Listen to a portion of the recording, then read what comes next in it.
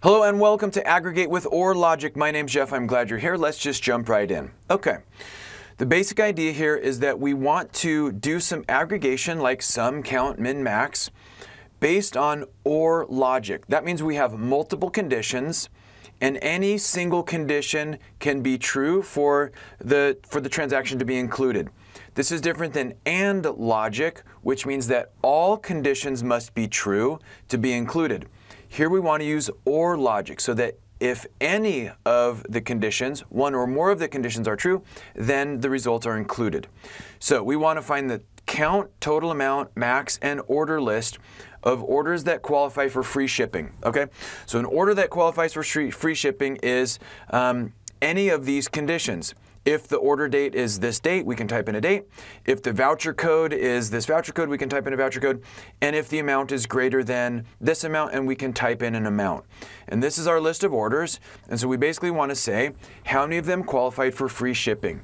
Free shipping is part of the order if they meet any of these conditions. Not all, but any. So this is OR logic. So if we're thinking about ways that we could approach this in Excel, several ideas come to mind. One option would be something like a conditional formatting rule or rules that applies some type of formatting to these. And we could do that and it would help us identify them. But then this step becomes a little tricky because it's like, how do I count based on the cell highlighting of a cell, or how do I find the total amount based on the identified cell formatting of a cell? So that might be one area that we could look at. Another area that comes to mind, or another approach that comes to mind, would be maybe one or a series of helper columns, where we might say, does the date equal this? And maybe another column that says, does the voucher code here equal this? And then maybe we use OR over here to say, are any of these true? And then we could do something like a COUNTIF or COUNTIFs function, where we could count the number of rows where the results of this helper column are true. And that would be another option. But generally, I like to work with the data as it comes, whenever possible, rather than writing a series of helper columns. Another sort of idea that comes to mind might be applying some filters. But generally speaking, once we apply a filter, like if we just grab a specific date, now I can't apply with OR logic. It's like, I only get to apply an additional filter to these, which meet this first condition, which really means that filters are like additive, which means they're really like AND logic.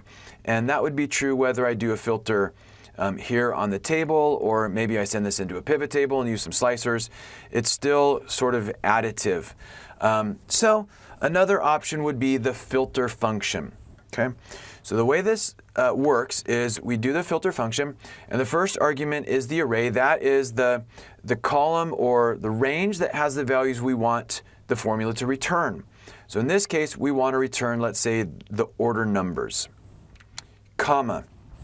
And then the next argument is the include expression. Now this is really cool because we can define an entire expression that will be evaluated to determine which of these rows to include. And we can set this up using AND or OR logic. And so we would just set up each condition enclosed in their own set of parens. So the first condition is what? The first condition is, does the date equal this date? And then close the parens. So far we have a single condition enclosed in parens. Now, to do OR logic, we use the addition operator. If, on the other hand, we wanted to use AND logic, where all of the conditions must be true, then would we use the multiplication operator instead. But here we want OR logic. So then we would set up the next condition. Or, does the voucher code equal this voucher code? Close the paren, and then we want to do another addition operator. So it's OR. OR is the amount, oops, and I need to set up my opening paren. There we go. Or is this greater than this? Close that and then close the filter function. So before I hit enter, let's review. I'm asking the filter function to return a list of orders for the rows where the date is equal to C9, or where the voucher code is equal to this voucher code, or where the amount is greater than this. So we hit enter, and we can spot check this and make sure we look good. So 1014, it doesn't meet the date criteria, it doesn't meet the voucher condition, and it doesn't meet the amount condition, so it should be excluded, and we see it is excluded. The next one is 1015. 1015 has free, so it should be included, which it is.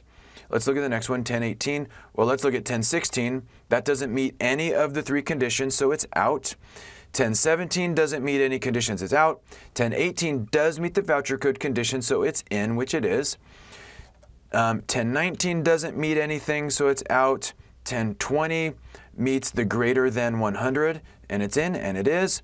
And we could continue looking through to verify the results, but I've already done that, and so these results look good. So now that we have this list of results, okay, the order numbers, now we can wrap whatever type of aggregate function around these results that we want. In the first example, we want a simple count. So I'm just going to wrap the count function around the results of this filter function. So I hit enter, and now I get 7. And if we were to add these up, 1, 2, 3, 4, 5, 6, 7, we'd see that this is the correct value. Now, we can just do the same type of thing to come up with a sum, a max, or a list. So rather than kind of write that formula from scratch again, I'm just going to take a shortcut here, and I'm just going to copy, paste, and I'll hit enter. And now I just need to change some things around. So instead of count, I want to do a sum. But do I want to sum the order numbers? Maybe, but not in this case. In this case, I want to sum the amount. So I just need to change this from order to amount. Okay, so before I hit enter, let's review. I'm asking the sum function to sum the amount, okay, of the transactions that meet any of these conditions. So I hit enter, and I get this result. All right, we could do the same thing with max. I'm just going to do a copy and paste. And then I'm just going to change this from sum to max. Easy. And so the largest transaction that meets any of these conditions is 114, and it's this one right here. And it's because this is greater than 100. And now let's grab the order list. So I'm just going to actually grab this, because it's filter with the order number. And I'm just going to copy this. I'll come down here. Equals, paste, and enter. So this is a list of the 7 orders that meet any of these conditions. And now I want to get them in a list. So what I'm going to do is I'm going to wrap a different aggregate function around these. And it is called array to text.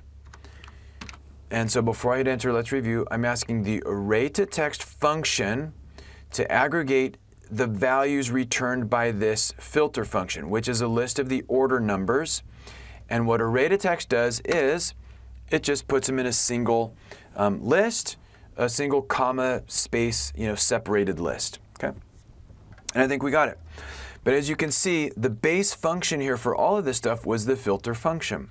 And then we just applied whatever aggregate function around the results that we wanted to, depending on what we're trying to return. Okay, but it all comes down to being able to use this filter function with OR logic, which is defined through the addition operator. Cool?